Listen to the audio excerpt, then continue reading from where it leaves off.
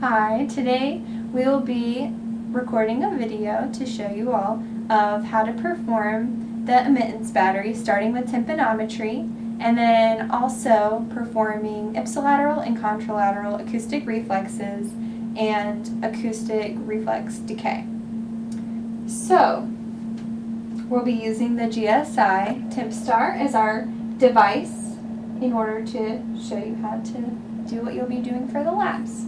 And we have our patient here, Carolyn. So the first thing that you want to remember is always perform otoscopy first, just so you know what kind of ear you'll be dealing with for tympanometry, and to make sure that there's no contraindications for performing tympanometry. First, perform otoscopy on the right ear.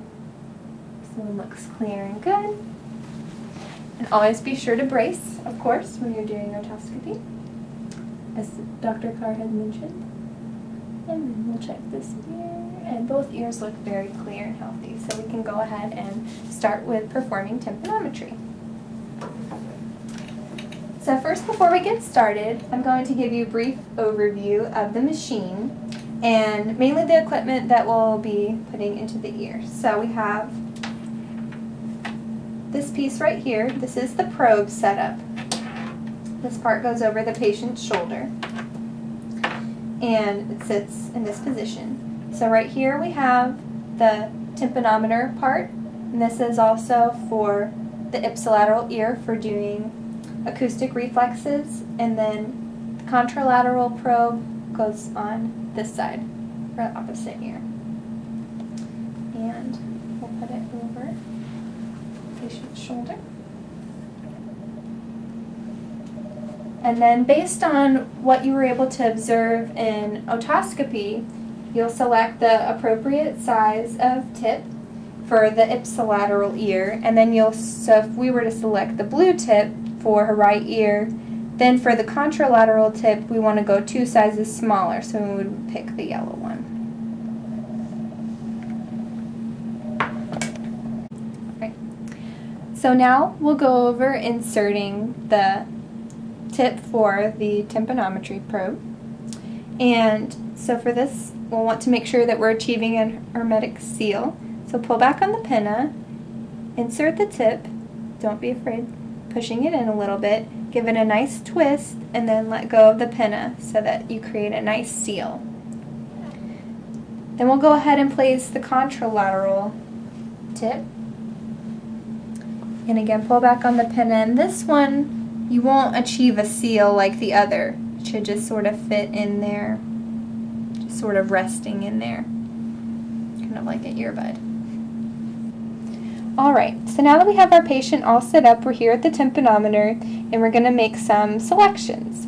The first thing is that you want to make sure that your frequency is correct for the probe tone, that it says 226 probe hertz. And then over here, you want to make sure you have the correct ear selected. This changes between right and left ear, this blue button right here. So once all of your choices are correct, you'll want to press down here the start button to initiate tympanometer. It'll run its sweep, and as soon as you see it run its sweep and the tracing appears on the screen, then you'll want to press the stop button right away so that it won't continue pressurizing into your patient's ear, because that could cause them discomfort. Once you have the tympanogram, we'll go into, instead of tymp mode, which is right here, we'll go and press the reflex button. And so the first measurement we're going to do is ipsilateral reflex. They'll be taking it from the right ear. So we want to make sure then that our menu choices again are correct. So over here, we want to make sure it displays ipsilateral stimulus ear, and we want to make sure that the right ear is selected over here. The next important thing for getting set up is to look at both your stimulus and intensity. So the stimulus button changes the stimulus frequency, and we want to make sure for our ipsilateral reflex testing that we have 1000 hertz selected, and we would want to start at an intensity of 85 dBHL. Once everything is set up, you want to press start, to put the probe tone in the patient's ear. You'll see on the screen, which you won't be able to see in the video, but you'll see as you do the exercise that there's a portion that says compliance, and there's a little piece that moves back and forth. You want to make sure that's stabilizing to 0 before you get started. Next, you'll present the tone, 85 dBHL, and you'll go over in class what to look for and what to change as far as intensity, but 1000 Hertz is the only frequency that we use for ipsilateral reflex testing. Now that we've tested ipsilateral reflexes, we're going to come over here to the selection and it'll show IPSI, contrasteady, contrapulsed. You'll select contrapulsed, and then this time you'll want to switch from right ear to left ear. If it gives you a message that test ear is already in progress, you'll want to make sure to go back down to your buttons and hit stop so you can come back up here and select left ear. So again, once we have our contrapulsed and our left ear selected, we'll press start again to put in the probe tone. Wait for our screen to zero out. And again, we'll start at 1000 Hertz for the stimulus frequency, and we'll start at 85 dBHL. We'll run through the sequence, and again, we'll go over more in lab, and you'll also go over in class what to look for, what intensities to do.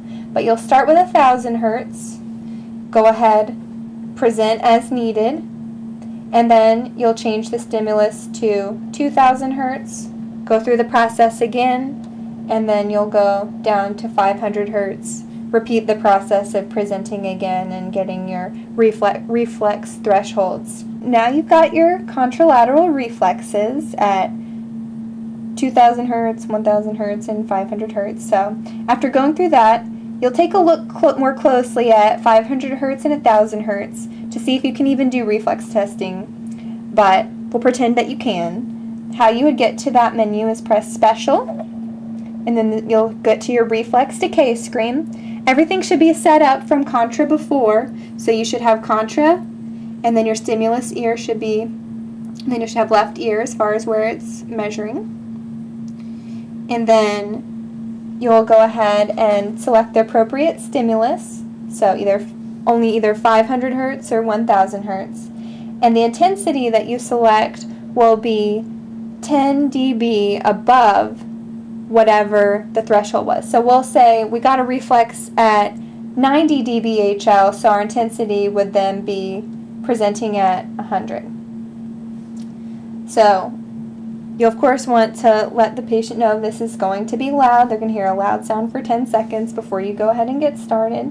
You'll press start again to put in the probe tone, and then you'll hit present. And you'll see a tracing on screen for 10 seconds.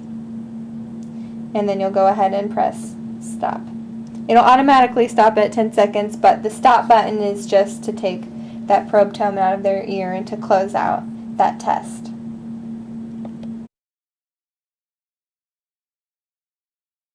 Alright. So after you have removed the tips from the patient's ear, we'll go ahead and take the control and move it over to the shoulder, and then we'll use our probe tip for tympanometry and ipsilateral reflexes in this ear, again giving it a nice twist as before and pulling back on the pinna. And then over on this side, so now on the right side will be our contra side, just placing that so it's in snugly, but again it won't be a seal like in your ipsilateral ear. So now I've got left ipsi and right contra. Alright, so now you've seen the very important switching over from one side being ipsi, so the right being ipsi, to now the left being your ipsilateral side. And so we would go ahead and start first with performing tympanometry for the left ear, so making sure that's all set up for the left ear. Go ahead and press start. Run through that. We'll switch over to reflexes next, our ipsilateral acoustic reflex, being sure that we're testing the left ear now at 1000 Hertz. and then we'll do our contralateral reflexes. This time the contrapulsed will be the selection, and you'll make sure on screen when you're selecting the ear to select right ear for contra.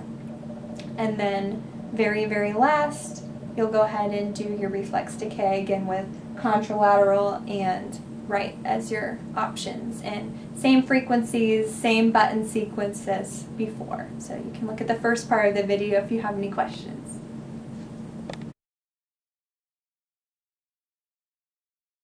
Okay, so at the very end, the most important thing, so you make sure you have your results for all of your labs or for later for your patient records, is that you'll want to print everything. So you'll first press the print button. You'll look in this bottom corner of the screen to make sure that it says all. If not, you'll scroll until it says all, so you print out all your results, and then you'll go ahead and press the print button again. I won't press it right now so we don't waste paper. And then once your results are starting to print, you can go ahead and take the tips out of your patient's ears. Go ahead and remove this. We'll take off the tips for proper cleaning. And then we want to make sure that we clean up after ourselves and so that this cord isn't just hanging. So we'll place it behind here and make sure that everything is cleared out of the way. Once everything's printed, you can go ahead and press clear on this side of the screen, and that will clear out all the data for the next person that's performing a test.